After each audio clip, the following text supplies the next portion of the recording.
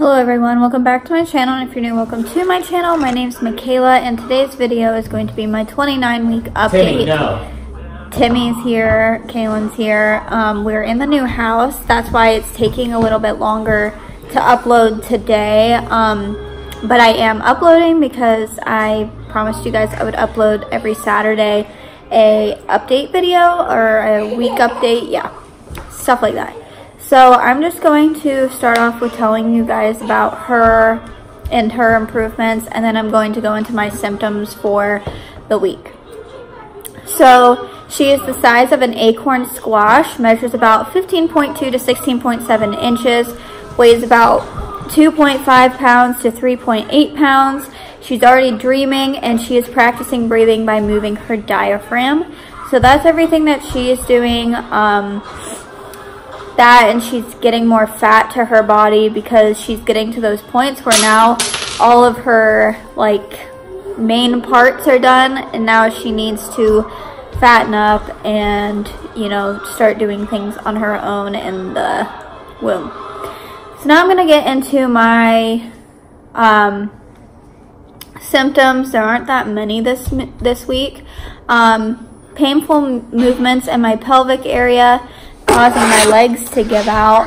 So basically she like moves, she's so low that whenever she moves, sometimes she hits my nerves and my legs will give out. This happened with Timmy, but this happened with Timmy whenever I was 37 weeks. So it's happening a lot sooner now. And it doesn't really hurt, it's just my legs go numb.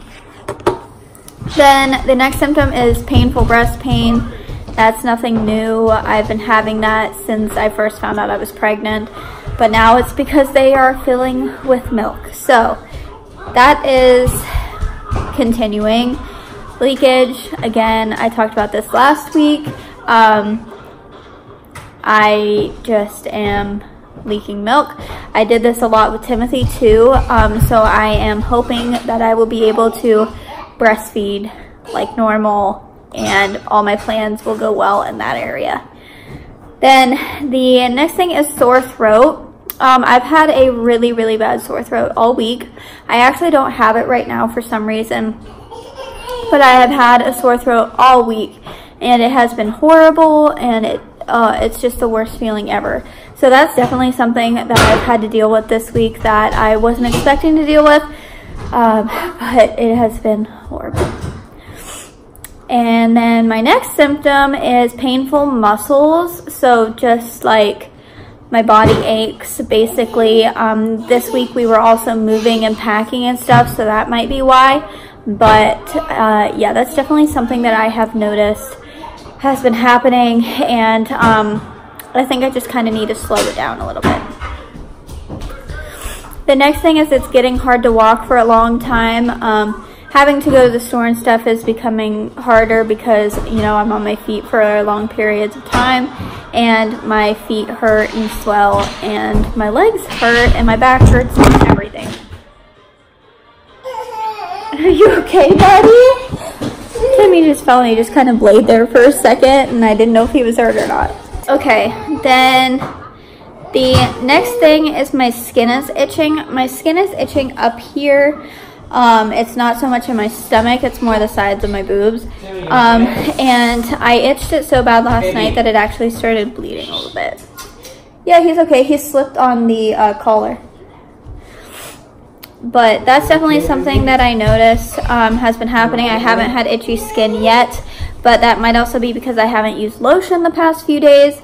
So I'm going to shower tonight, use lotion, and hope that that helps. Then the last thing is tons of movements. She moves a ton, and they're like hard movements, like you can't miss them. So that's something that I've noticed has been happening this week, is the movements are more noticeable, and this is the time that you're supposed to start tracking your kicks because you can feel them a lot better, but I have not been doing that because she literally never stops moving. So yeah, with all that said, I'm going to show you guys my bump now.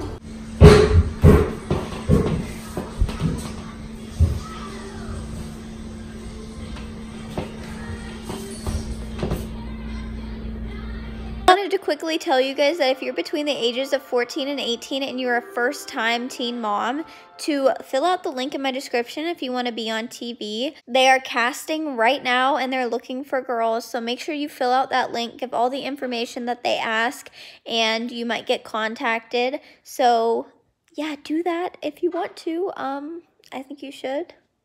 That is all for this video. Thank you all for watching. I hope you all enjoyed, and I hope to see you on my next video.